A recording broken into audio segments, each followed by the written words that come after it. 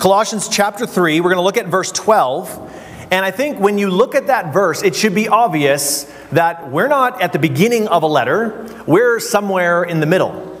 And we come to this verse, and it's there that we read that we're going to be commanded. This is what we'll see today. We're commanded to be compassionate, to be kind, to be humble and meek and patient people. And the way we need to understand this command to go and be these kinds of people needs to be understood not as if this is the very first thing Paul said, but needs to be understood in light of everything else Paul has already said. And so if there's some of you here this morning who might be thinking, just what I expected when I come to church this morning, it's going to be this never-ending religious checklist of things to do and not to do for God. Well, today I want to challenge your assumptions and your feelings about this particular text and the commands that we get in the Bible. Because Colossians does inform us of what God requires of His people in order that we can be pleasing to Him. He does tell us what those things are. But Colossians doesn't say what every other religion does. And what we've seen in the previous 2 chapters leading up to this list of God's demands upon us, leading up all the way here, is actually the uniqueness about Christianity that helps us flip what we normally think about this sort of command into a glorious gift, and we don't come to it as if it's a groaning grievance to us. And the gospel of Jesus Christ makes all the difference. That's what we've seen in these first 2 chapters. That is, that when we understand how God created the world, created humanity in such a way that we are ultimately fulfilled by trusting in the Lord and His generous provision for everything that we need. We can even see His goodness, not only in the world, but in His own commands. That He tells us, He commands us to do things that require that we trust Him. And therefore we see that what He's doing is leading us to be ultimately fulfilled by trusting in God. But Adam and Eve and the entire human race has not kept God's law. We have rejected God's design, and we have doubted God's goodness in it, and we have rebelled against God's authority, and therefore no one has obeyed His law perfectly, but all have sinned and fall short of the glory of God. And therefore, every last one of us has incurred the condemnation and the coming judgment of this absolutely holy God. And so, already, in similar fashion to other religions, we understand that we are in desperate need to appease God's wrath and to please God's rules. This is very similar to other religions, and Colossians chapter 3, verse 12 is telling us what God requires. He says, this is how I want you to live, to please me. You need to be compassionate and kind.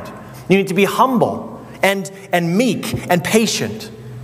And while it's a relief to know what God demands of us, it always leaves us burdened because we are unable to do these things.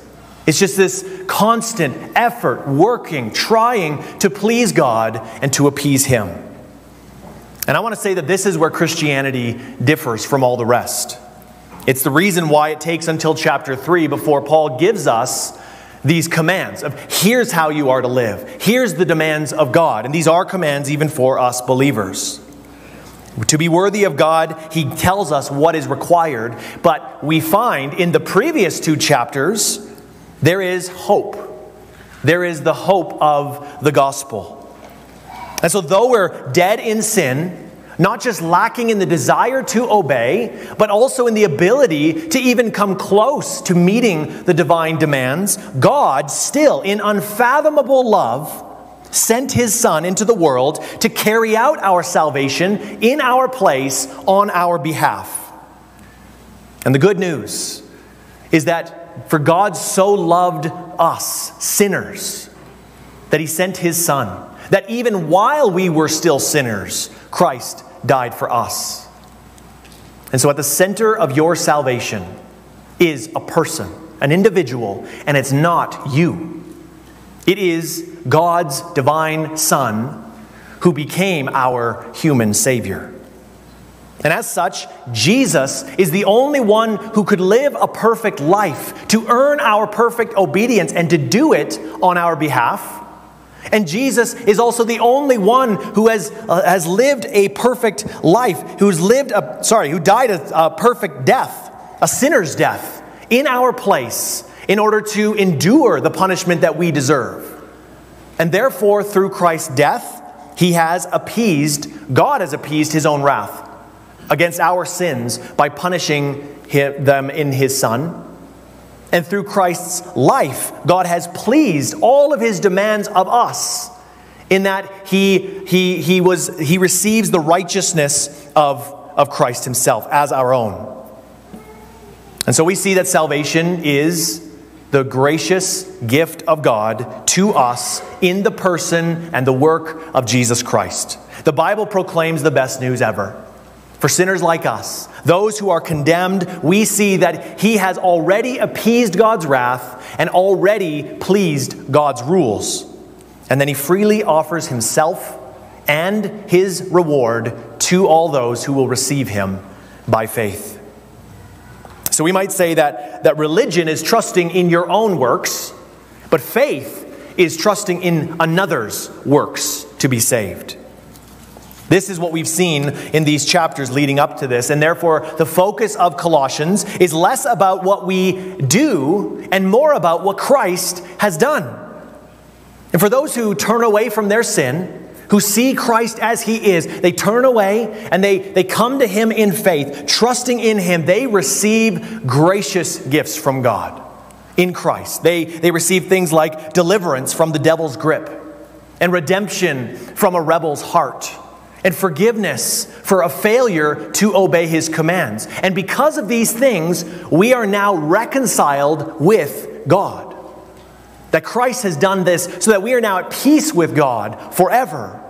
And then he's filled us with his power and his presence so that we have been transformed from sinners into saints. And all of these spiritual realities are instantaneously applied to us the moment that we put our faith in Christ. And the gospel really is the best news ever for sinners like us. Hence, the first 2 chapters have been training us, teaching us, instructing us on who Christ is, and also calling all of us to faith in him. This is why the entire Bible is centrally concerned about the coming and the living and the dying and the rising and the ascending and the returning of Christ. Christ is all. He is our hope. He is our life. He is our glory. And he is our salvation. But wait, there's more. Christianity doesn't just address our failures to meet God's demands. Yes, we know that God demands of us certain things, that we must meet his standards. But Jesus doesn't just come to forgive them and to forgive us and to, in a sense, direct God's attention elsewhere, or to say, you know what, those are all gone. He does more than that. He goes on to give us not just a record without unrighteousness, but to give us a record of perfect righteousness, his righteousness. Because eternal life is more than just not obeying or not disobeying God. It is about obeying God perfectly according to what he requires. And because of this, salvation then requires your transformation. Not just forgiveness, but a whole new person. And therefore, we are once enslaved to sin in our spirit, but then God imparts to us his own spirit, so that he will reign in us. He will transform us. And though invisible to our own eyes, this is a new person. We are new creations in Christ. And through the godly desire and the divine power that the Spirit of God now indwells us, he gives us a desire for holiness. He transforms us on the inside. He empowers us to do these things. Now we are able to fulfill the law of God, because we now have the help we need. We are different people, and we now have the ability to do so. This is what the gospel is. It includes more than, like I said, more than just forgiveness for us to go and live and be happy and do whatever we want. It is the power to live a life that fulfills the laws of God. Why should Christians live like Christ? And the reason is because Christ lives in you. His saving work was completed in his physical life for us, but his sanctifying work progressively continues in his spiritual life in us. And the gospel is not that the commands of God have been changed. The good news is not God lowered his standards so that we can obey them. The good news is that God has transformed his people so that we can obey them. And so as we come to the commands of Colossians chapter 3, they are not to be seen here as the demanding rules of an angry God, but the new desires of a renewed person in the image of God. This is what we should want to do. This is what we are empowered to do. And apart from faith, you look at these commands and you say, okay, I can try. But it is a heavy burden to bear. None of us can do this on our own. But through faith in Christ, it is an easy yoke. It is a light burden. And so the instantaneous moment of salvation comes through faith in Christ. But so does the progressive, continuous process of becoming more holy also comes through faith in Christ. And in this way, we say that Christ is all. And moreover, we will become the kind of people God created us to be. And we will meet these demands that he has on every one of us, but we will only meet them because we have Christ in us. This is the gospel. We don't do these things to be saved. We do these things because we are saved. So I want to get to verse 12 now. And I want to notice right off the top, before we've even received the first command, he will say, compassionate hearts. That's what you need to put on. But before we get to what we ought to do, he again reminds us of what Christ has already done. He says, your obedience to these things are not so much to get God to choose you, or to get God to love you, or to get God to see you as holy. He says, in Christ, all of that has been secured for you. We are to live in light of his grace, not in pursuit of his grace. And therefore, in verse 12, we read this, that because of what Jesus has done in us, we are to now live. He says, put on compassionate hearts, kindness, humility, meekness, and patience. Because he's ready and willing to help us do that. That is what he gave us his Holy Spirit for, so that we could now fulfill his commands and his demands. So the analogy Paul's been using here, we've been talking about this, is this idea of what we wear, the clothing that we put on. And because our transformation has been so comprehensive, this makeover has changed us entirely who we are. We are a whole new person in Christ. Then we should start wearing new clothes. Clothes that don't accentuate our old self that in sin, but our new self in holiness. And these are the things that we ought to put on. And these are the things that will fulfill the law of God, God's demands. And will actually, if we do this, will please him. So in other words, because Christ is in us, Christ-likeness should just flow out of us. That is where we're headed in through faith in Christ. And our responsibility, I want you to see that. It is our responsibility. We are to put on. We are to take part in this, not wait until we feel these things, but put them on and trust and live according to these things, trusting that God is going to supply them by his Holy Spirit as we need them. And in all that we do, so that now it's not just that Jesus is doing everything in us. He is, but what happens is he gives us the power. And that we find ourselves doing these very things in real time. We are actually doing it ourselves through Christ. This is how far God's salvation goes. And so we come to verse 12. We see that there's a whole paragraph here of what we could look at, and we will over the coming weeks. But to see this, what we want to do is start today in just verse 12. There are 5, in a sense, articles of clothing that we are to put on.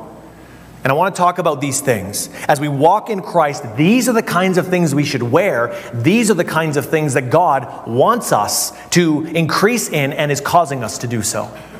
So if you have Christ in you, if you have received Christ, these are the kinds of things that we ought to put on. So let's look at them.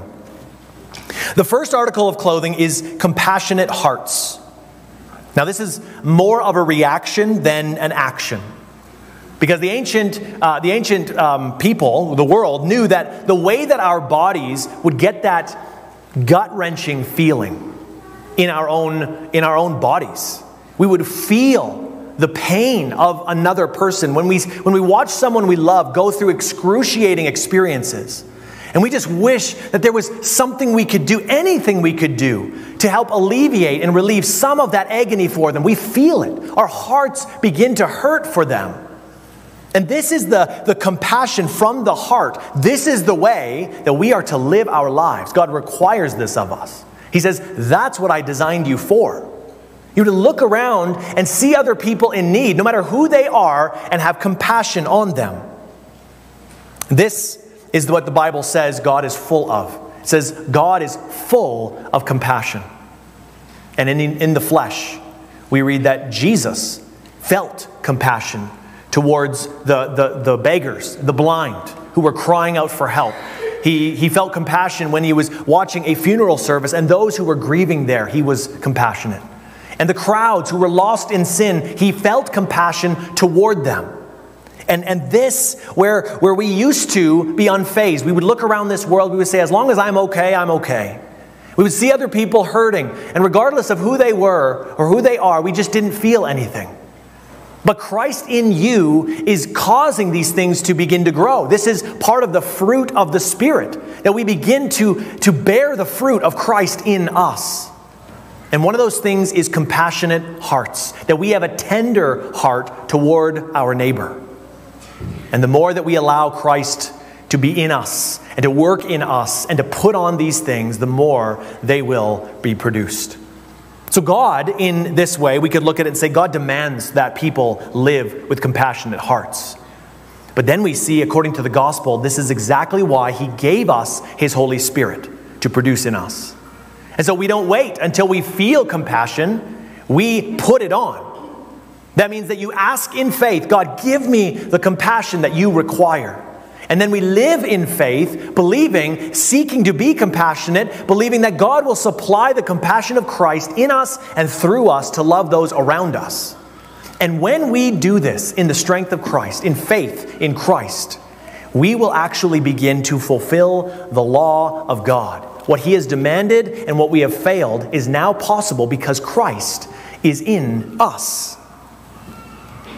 That's the first article of clothing, but we need another one. The second article is kindness. This builds on that feeling of compassion and now acts on it. So compassion is just that feeling. It doesn't necessarily do anything, but it is something that we feel. Now kindness is what you do in light of your compassion. It's being concerned about your neighbor's good, whoever they may be, and your neighbor's good as much as you are your own well-being. And Jesus took on flesh to do this very thing. He was kind.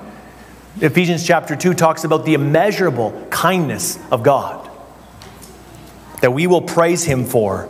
And Jesus came in the flesh. He showed the kindness of God toward other people. He explained what this looks like when he talked about the Good Samaritan. And he talked about this Samaritan who found a man who was typically the enemy of his people, or at least someone that they would divide over. They didn't like each other. And yet he saw this man in need, and he had not only just compassion, but he took care of him. And he treated this person in the way that he would have wanted to be treated if it was him in that situation. So he patted his wounds, he provided him safety, and he paid for his costs. So kindness is loving your neighbor as you love yourself. And this is what we were designed to live as. This is what God demands of people, and this is why he gave you his Holy Spirit to produce and to help you carry out these things. And so like the other one, we don't wait until we feel kind to go and be kind. We put it on. Like you get dressed in the morning. You maybe don't feel like getting dressed, but you're getting dressed. It's a good thing. And so we put on kindness and say, God, I need kindness today. I want kindness, and I need you to provide it for me. And we go and we live as kind as we can by faith in Christ, believing that he will supply it to us as we go about. And we love others with the kindness of Christ because he is in us and he lives through us. And in this way, just like compassion, when we live by faith in the kindness that Christ will supply, we now fulfill what God has demanded of us. We are to love our neighbor as ourself. The third article of clothing here is humility, which is basically the opposite of pride. And the ancient Greeks, I don't know how they would say this, but they seem to have loved pride. But maybe that was too proud to say. They just despised humility. They didn't like it. They said that's humiliating only. And to see someone who had authority, who had power, who could exercise their rights but didn't, but was humble, they called that person a coward. They should just be a slave. They're wasting their power, their authority. But then Jesus talks about them, and then he talks about himself. And he says, "This is me." And in Philippians chapter 2, we read this, that Christ, even though he is God, and he is rightly and ready to get revenge on us rebels. He could do it in an instant. He could overpower us all, and yet he didn't deem himself or count himself as if he was the sovereign and supreme Lord of all. He knew he was, but he counted himself as if he wasn't. And instead, he came and took the form of a servant, even became born of a human, or as a human, and he humbled himself all the way to the point of death, even death on a cross. This is the humility of Christ, the humility of God. And like Jesus towards sinners like us, how humble he is toward us, we are to look at others, and even if we are over them in a sense of authority or power, and even when they don't deserve it, we are humble, and we count others as better, as greater than ourselves. Now, this is a requirement of God, but this is why he gave you his Holy Spirit to be able to produce this, to do these things in your own body, in your own life. And again, we don't wait to feel humble to then to go be humble. By then it's probably too late. You put it on. And we need to take the initiative and ask in faith, God, give me this humility that you require from me. Give it to me, and I will go and I will live as humbly as I can, trusting that you will provide the humility of Christ for me that I can show to others and love them. And this is how we fulfill the demands of God, that he, through him, we are humble as he requires. The fourth article of clothing is meekness, and it kind of builds on the state of mind. Humility is the way we think, and meekness is humility in action. Now we do something about this. We don't just count someone better, we act on it. And that is meekness. With infinitely more power than all the earthly rulers, when Jesus was here on the earth, he described the way that they exercise their power. He says, you know that the Gentiles and the leaders among you, they lord it over you. They overpower people, and they do it because they can. They say, I have power, and I'm going to just use it for my own purposes, for my own good. And they just did it because they could. But then Jesus says, here's my almighty method of meekness. And he says, for the Son of Man did not come to be served, but to serve, and to give his life as a ransom for many. So meekness means choosing to channel your power over your neighbor, and instead using that to serve your neighbor. This is what meekness is, and this is what God demands of people. This is where we have failed his law. We are not meek people, but he gave us his Holy Spirit so that we could be, and we will be. And so again, we don't wait to feel meek. We don't wait for that moment where we say, I want to be meek now. But other times when people offend me, when people hurt me, I don't want to be meek now. When I have this power, I just want to use it. But you can't just wait for it. You ask in faith that God will make you meek and provide the meekness of Christ to you as you live in faith. And when we do this, it is not your own working in you. It is Christ working in you. And God looks at his law and he says, you're doing it. Because Christ is at work in you, and you actually please your heavenly Father in this way. We do everything by faith in the power and person of Christ. This is how we are to live, and this is what God gives us his Holy Spirit for. And that fifth article of clothing is patience. And it takes this humility thing one step further. So being humble is a state of mind, how you think. And then we have meekness, which is humility in action. You're being meek. And then patience is a reaction. So let's say you now count people better than yourselves, and you in meekness are serving them. You're giving to them. You're using your power to serve, to love them. But then that person doesn't appreciate it. They don't realize what you're doing. They don't even care. And they sort of abuse it. They say, well, I know this guy's a nice guy, and I'm going to let him continue to serve me. And so they don't appreciate it. What do you need in that moment? Patience. And we think about the humility of God and the way that He has been humble toward us in His incarnation and our salvation. We see the meekness of God, how He came to serve us, even though He had every right to demand that we serve Him. And then, here we are in this world continuing to refuse and abuse the immeasurable love of God. He is patient toward us. And listen to 2 Peter 3, explain why God delays His final judgment of all this world. We're all the sinners who continue to rebel and sin against God. Why hasn't He come yet? And 2 Peter 3 says, it's because the Lord is patient toward you.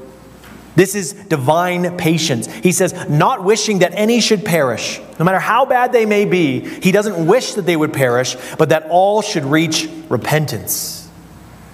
And so this divine patience is the kind of patience that we ought to have with our neighbor, whether they deserve it or not. Whether they abuse our love and our service, and we're not respected or honored even when we deserve to be. We are to be patient. And just like God is, we are to live our lives like this. This is His requirement of His human creatures. And so He has to give us His Holy Spirit to be able to do these things. And we don't wait until we're feeling patient. Just like the other ones, it's too late. Now I'll be patient. Well, it's too late. We got to put this on. We have to proactively go to God, ask Him in faith, say, God, I need patience, your patience.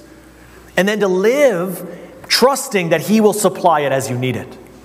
And in doing so, you walk by faith in Christ. In a sense, you put on Christ who is in you.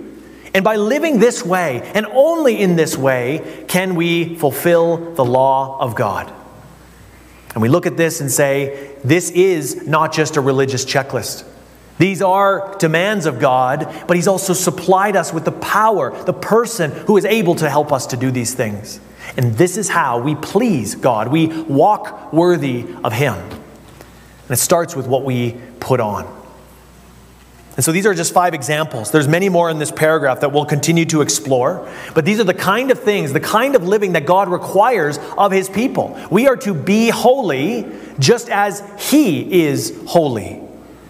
And as the Bible enlightened us, no one is able to do these things. No one can fulfill His law unless they trust in Jesus Christ to do so for them and in them and through them.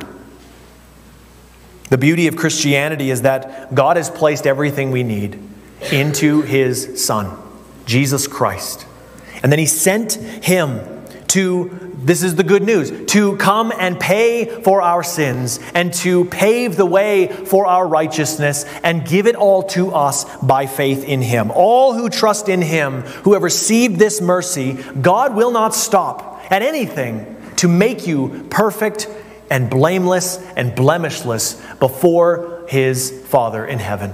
In the sight of God, that is His ultimate goal. And this is not just a spiritual status that He gives to us early on. This is also the daily living. You and I will practice these things, able to carry them out because Christ is in us.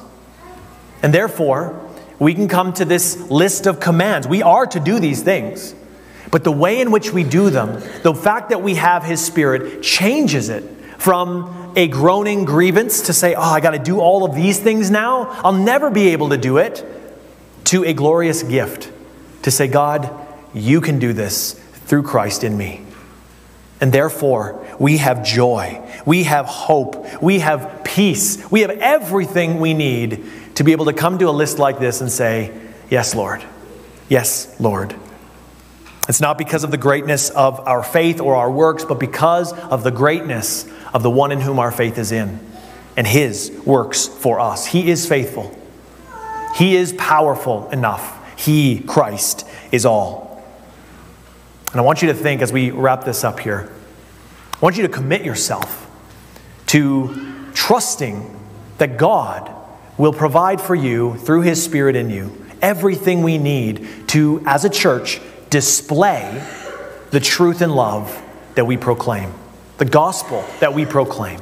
And may the world watch us, look at us, and see something like no other religion, that our God lives in us and is working in us and is helping us to love like He loves. So let's pray. Father in heaven, we thank you for speaking to us through your word. We thank you for the way that you are holy and you call us to be holy like you. And while we all take the time, it's very obvious that we all fail to obey you the way that we ought. It's pretty quickly seen that we don't have the strength to be able to do the things that you require of us.